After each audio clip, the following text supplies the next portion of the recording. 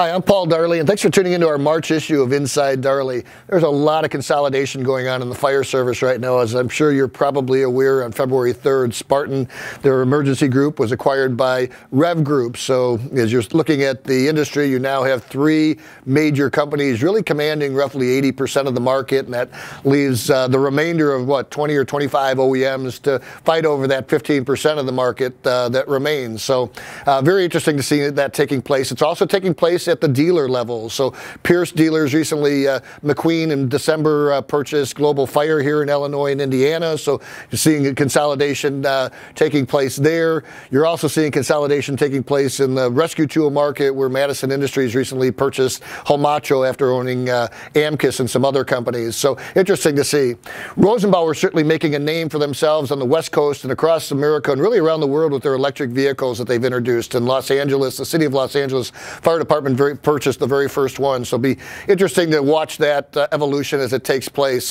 The Fire Apparatus Manufacturers Association just released their 2019 statistics on new orders, and compared to 2018, they were almost identical. The U.S. market's at about 4,100 vehicles. The North American market's at about 4,600 vehicles. And here in America, the states that are most populous are obviously also the states are buying the most fire trucks, and the highest volume in terms of new orders for fire trucks in the United States were, New York, California, Texas, Florida, and Pennsylvania in that exact order. And that's very much the order in which the population is, with the exception of New York, which is actually the fourth largest populous state in America with roughly 19.5 million people. If you're a fire department and you're interested in a Fire Act grant, you better get moving. The AFG grant closes on March 13th, so go to afg.gov. We'd encourage you to check that out and get your grant in sooner than later. March 22nd is going to be World Water Day, and at Darley, we're always heavily involved in water as both an initiative for our corporate social responsibility and sustainability, but also in different markets with our water purification and box of water.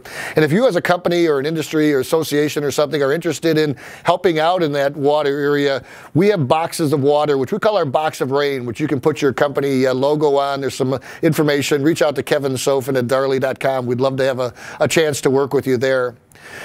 If you're a CEO or an aspiring CEO or a manager looking to improve your career, you might be interested in this McKinsey article that we've attached. It's called The Mindset and Practices of Excellent CEOs. It was rated their #1 article in 2019, and it gives a framework of these 6 different areas where CEOs should be concentrating their time. And within that, there's 18 different practices they talk about, from the 6 areas are your personal norms and working style, how you engage your board, corporate strategy, organizational alignment, team and processes, and lastly, your external stakeholders. And we at Darley, and that really, the external stakeholders talks about building resistance before a crisis. And we at Darley have been very attuned to the coronavirus. In fact, our last 2 articles are just put out by UBS. It talks about the impact on the world economy and just the world in general, and changing your corporate strategy as a result of that. So you might find that of interest.